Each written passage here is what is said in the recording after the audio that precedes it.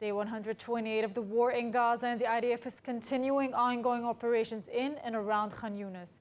But at the same time, the Prime Minister has ordered the army to turn its attention toward Rafah, the last remaining Hamas-held city with a mostly displaced population of 1.3 million. And ILTV Steve Leibovich reports.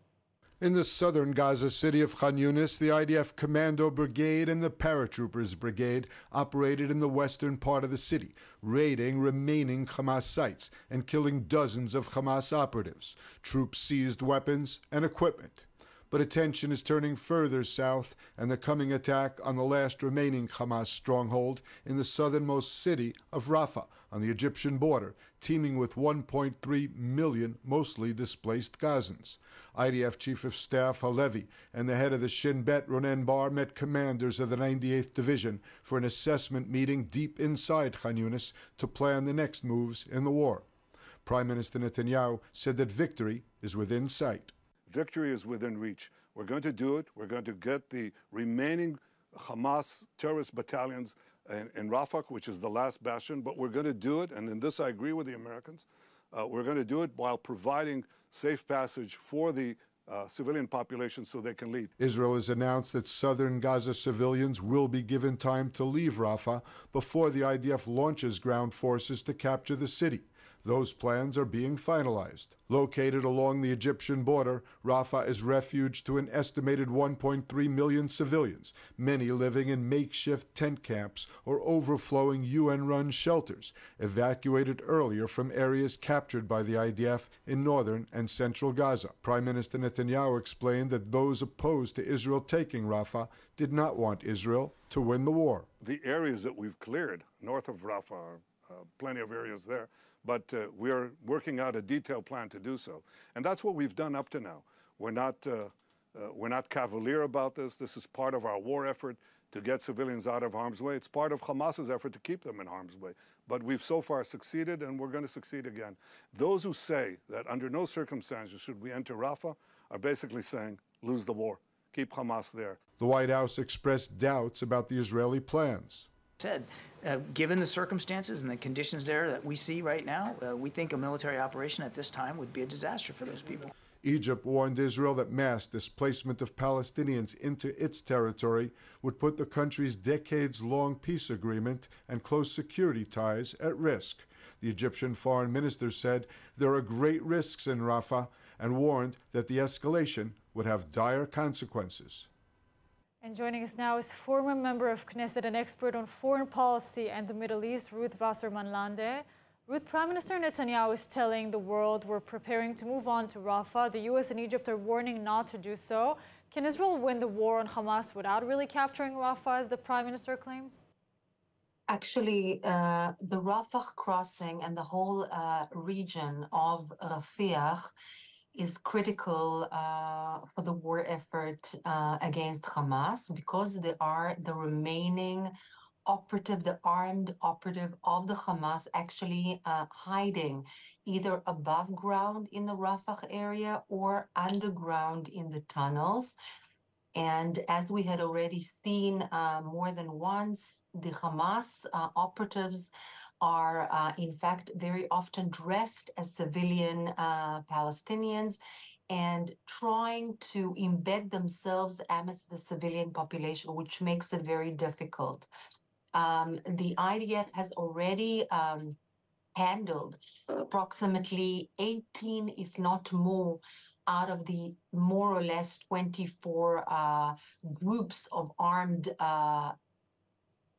de facto army or military forces of the organized Hamas groups, but the remainder needs to be taken care of. Otherwise, we've done basically very little because they'll manage to regain their strength, to rearm, and to hurt Israeli civilians once more.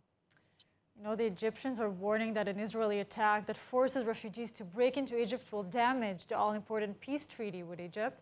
That sounds ominous, doesn't it? So, first of all, on the one hand, we need to take the Egyptian threats and the Egyptian concerns rather than threats very, very seriously because of the importance of the strategic alliance between Israel and Egypt for over 4 decades.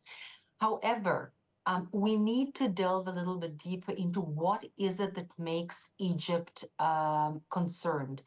The concern is not because of its worry or regrets vis-a-vis Hamas. It has no regrets vis-a-vis Hamas. It sees it potentially as a Muslim Brotherhood, a threat to its own stability and security. However, they are afraid of civilian population, the Egyptians, the Palestinian civilian population, which is gathered in the Rafah area because of the IDF actions lower down or more southwards in the center and southwards.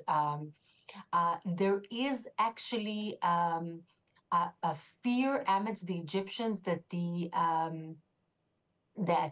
Palestinian Gazans will move or try to make their way even forcefully towards the Sinai Peninsula and into the Egyptian side of the Rafah crossing. This is the main concern of the Egyptians. They don't trust the Hamas. They don't trust the Gazan Palestinian population. And that is why they don't want any Gazan civilians moving into their own territory, because they are afraid that this will then be manipulated or used by the Hamas in order to create terrorist cells in and within the Sinai Peninsula. That is what worries Egypt. If that worry or concern can be addressed, then it is okay. Because there is a growing understanding that without the IDF working in that area, in the Rafah area, of course, on the Gazan side and not on the Egyptian side, then the continuation of the smuggling of the weapons will be a inevitable reality. And this is something that Israel cannot possibly allow. Ruth, you know, Netanyahu says that the army has been tasked with coming up with a plan for approval. The army says it has plans already. Is this a political and not a military decision? No, it's completely a military position. There is a very huge complexity because of the civilian population of the Palestinians in that region, as I had previously explained. However, the remainder of the Hamas battalions, the organized army of the Hamas, with its armament and with its intelligence and with everything that it has, which is de facto an army, is in that region, either above ground or below ground. And therefore, this is de facto a military action that needs to take place. Yes, Ruth, thank you so much for joining us today, and stay safe. Thank you. Israeli forces have discovered a tunnel network hundreds of meters long and deep, running partly under UNRWA's Gaza headquarters, proving once again the organization's involvement in terror activities following the major global campaign of countries deciding to defund UNRWA. The IDF uncovered new evidence of collaboration between UNRWA and Hamas in the Gaza Strip, discovering a Hamas tunnel shaft adjacent to a UNRWA school. This is one of the central commands of the intelligence. This place is one of the Hamas's intelligence units, where they command most of the combat from here, but from the underground. They had a walk of approximately 400 meters. At the depth of 20 meters, and before we were in the UNRWA headquarters, above, on ground. Now we're underneath. The tunnel served as a crucial asset for Hamas military intelligence wing. Notably, the route from the shaft extended beneath UNRWA's central headquarters, raising serious questions about the agency's involvement. Further investigation revealed the presence of electric infrastructure inside the tunnels, showing proof of UNRWA providing resources to Hamas. In response to these findings, the IDF conducted raids on the UNRWA headquarters, where they uncovered a cache of weapons and explosives. Commissioner General of UNRWA Filipe Lazzarini denied any knowledge of Hamas illicit activities, claiming ignorance of the underground operations. However, his statement was met with skepticism from Israeli officials who demanded his resignation. This is the entrance of the tunnel, and this is the school of the children, the first school that under the tunnel. This is the first compound, yeah, of the engineers and all of their offices. After that, you have a long tunnel. This is the UNRWA headquarters. This is the main building of the UNRWA headquarters, and under him, this is the camps. Foreign Minister Israel Katz and coordinator of government activities in the territories both rejected Lazzarini's assertions, accusing UNRWA of turning a blind eye to Hamas exploitation of its premises for terror-related purposes. Israeli envoy to the United Nations Gilad Erdan urged Lazzarini to take responsibility and step down, emphasizing the need for accountability in light of the mounting evidence implicating UNRWA in Hamas activities. Experience the power of truth with ILTV News. If you're looking for quality content and captivating visuals, join our news community and become an integral part of our team as we embark on a mission to unveil the real Israel, dismantling the web of lies and misinformation that surround reporting on Israel. By subscribing to ILTV News, you will not only have access to the latest updates, but you will also amplify our message, creating a ripple effect that carries the truth far and wide. Subscribe today and help reshape the narrative. Available on the web, Android, and Apple. And with us now to elaborate on the new IDF findings, the director of the Center for Near East Policy, David Bedin. David, Thank you for having me. Thank you for joining us today. Now, David, looking at the recent findings, seriously, how could UNRWA not know a huge Hamas operations center is right under their headquarters? UNRWA knows exactly what's going on. In 2006, I sat there exactly at that UNRWA office with my whole staff interviewing the people of UNRWA after Hamas took over the UNRWA Workers Union. We issued a report to the European Parliament, in which this whole thing was spelled out. That report appears on our website, IsraelBehindTheNews.com, under where it says UNRWA reform.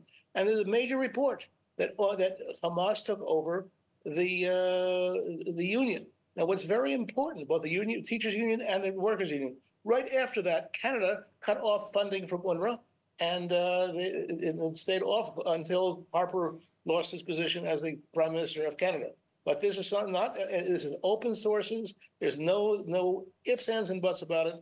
All the people we've interviewed with in UNRWA over the years, and we've been interviewing UNRWA on this subject since December 1987, is very, very clear. They have one position, which is that UNRWA was both to the Palestinian Authority and to the UNRWA Workers Union. Yes, 87 is a long time, and they're in the headlines now again. We, of course, know that UNRWA has been complicit and some of its workers took part in the October 7 massacre. Can we take action on the ground in Gaza to stop them? Do we have an option? Absolutely. What Israel can do is to cut off what's called humanitarian supplies. The first reports we issued in the 1980s and early 90s, where we showed that the humanitarian supplies were sold in the open market and traded for guns and other non-humanitarian supplies. Very important. There is no supervision. There is no real transparency in UNRWA. And that's the story that has to come out. I imagine this will come out in whatever investigation takes place after this current war. Why should UNRWA be allowed to handle humanitarian aid, actually? I mean, there's enough evidence by now, even though Commissioner General of UNRWA, the current one, Filipe Lazzarini, although he's denying, I mean, what do you think of that? Lazzarini can deny all he wants. The facts speak for themselves. The humanitarian aid does not get to the Palestinian people. It goes to a terrorist organization called Hamas. Much of the equipment coming in is, of course, from Israeli corporations, which creates a very interesting conflict of interest for Israel. But Lazzarini is responsible. He's also responsible. Lazzarini is also responsible for the schools being centers of more or less arsenals for the weapons, for ammunition, for missiles. All this will come out in the investigations after the war. Of course, but what, if any, alternatives are there to UNRWA on the ground, actually? Because they're saying it's essential to help Palestinians. Others are saying they're only like a terror organization, large parts of it. What alternatives do you see there are on the ground?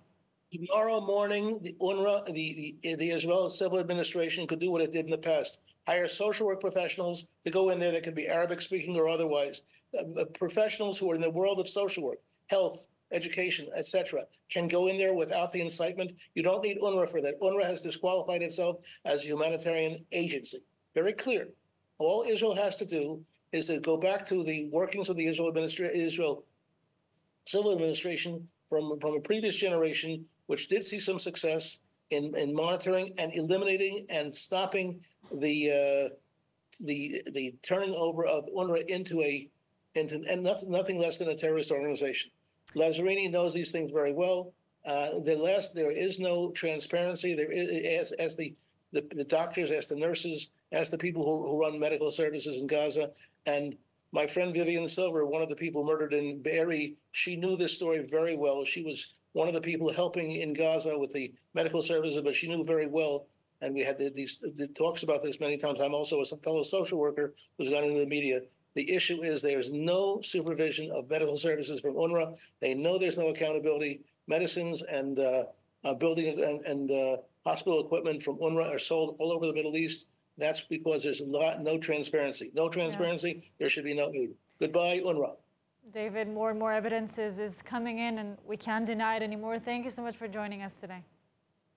Thank you for having me, and you can see our work at IsraelBehindTheNews.com. Thank you. For the first time since the start of the war, U.S. President Joe Biden had launched some criticism of Israeli conduct. The remarks fell short of a call to end the war. Biden called the Israeli response to October 7 over the top and underlined his efforts to achieve a sustained pause in fighting. And ILTV's Devo Klein has more. I'm of the view, as you know, that the conduct of the response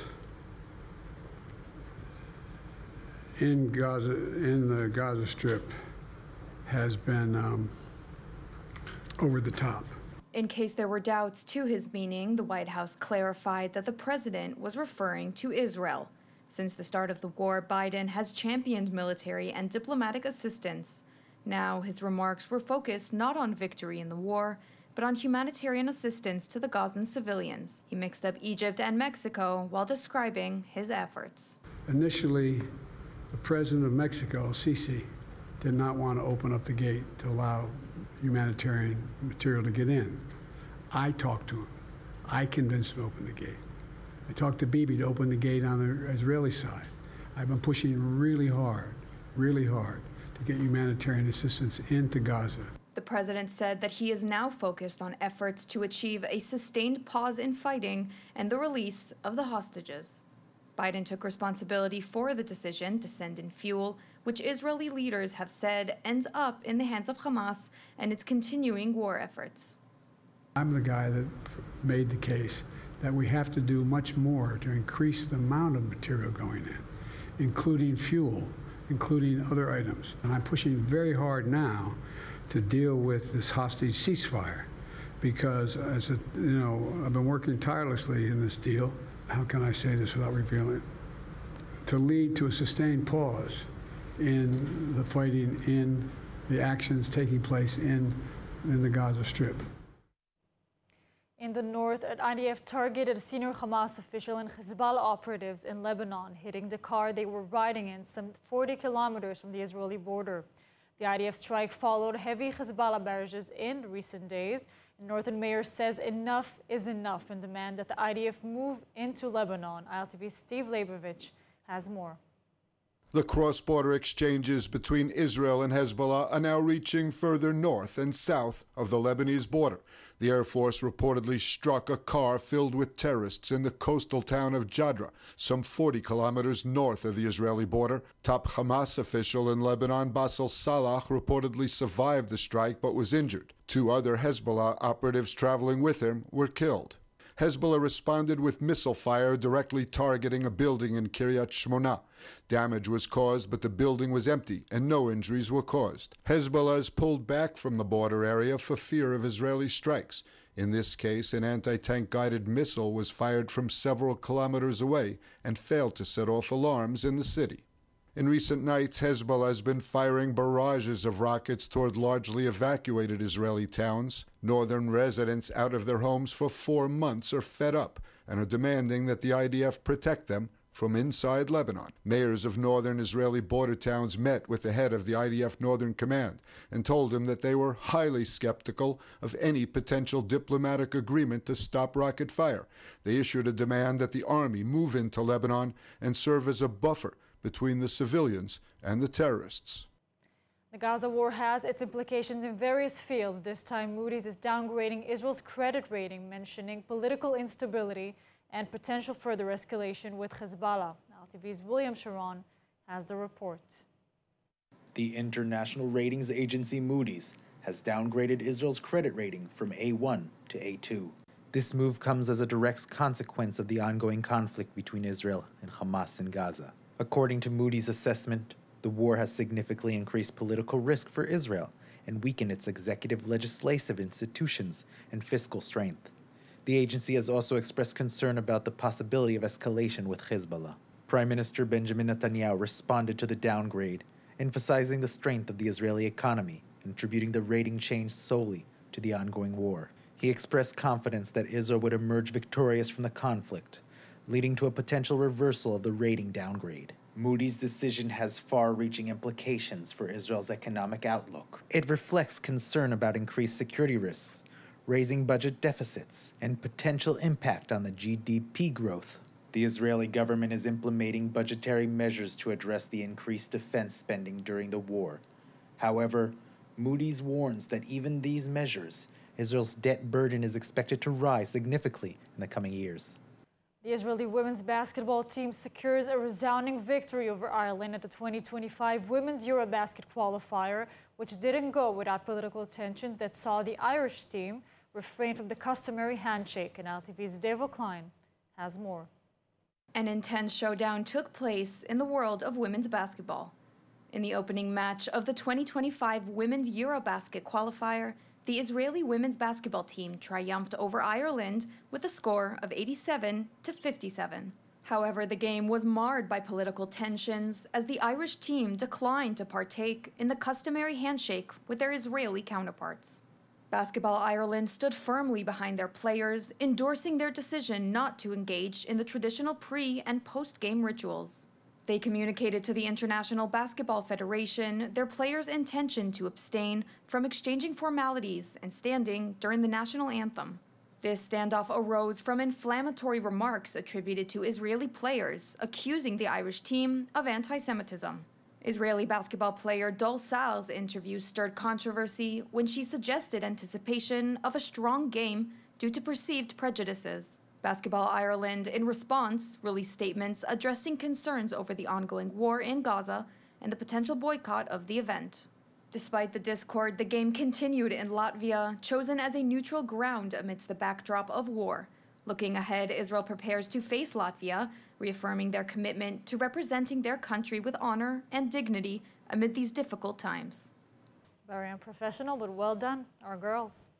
And now let's take a look at the weather forecast. Clear skies are expected tonight around the country with lows of around 12 degrees Celsius or 54 degrees Fahrenheit. Then tomorrow we will see cloudy skies as rain is expected to come again this week with temperatures at highs of 21 degrees Celsius or 70 degrees Fahrenheit. And that's all for today's news. For more updates from Israel on all your devices, check out our ILTV channel, subscribe to our ILTV newsletter, and of course, do not forget to check out our new and improved website, ILTV.tv, with all of the latest news from the heart of the State of Israel. I'm Amit Harari. Stay safe, and thank you so much for watching.